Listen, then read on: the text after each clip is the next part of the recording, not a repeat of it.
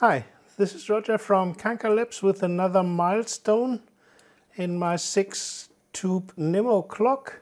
I've harnessed the other 5 tubes here in this 5-tube assembly that I got together with the tubes. And you might notice that the tubes are in the wrong order. That's because I didn't watch out for about the orientation of the tubes. And everything is working fine.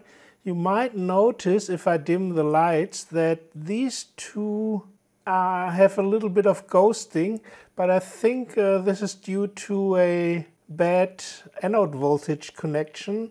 I've noticed this during testing, that the little pin that comes out of the tube on the side here, and which is contacted with a spring contact, which you might not see at the moment very good, that there is some kind of oxidation, or I don't know how to call it correctly, and I have to clean this up or try perhaps some of the other tubes. And this sometimes goes away when I wiggle a little bit with the tubes. And now let's test if the rollover happens correctly when it goes from, I'm just setting the hours, to 23.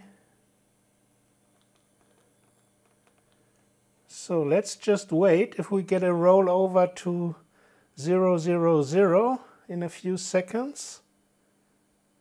Yep, so the resetting and the counting works correctly for 24 hours. So everything is fine.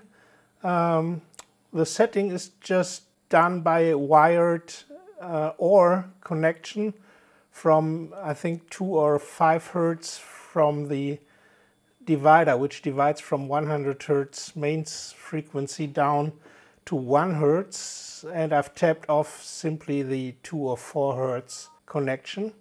And so there's still a lot to be done.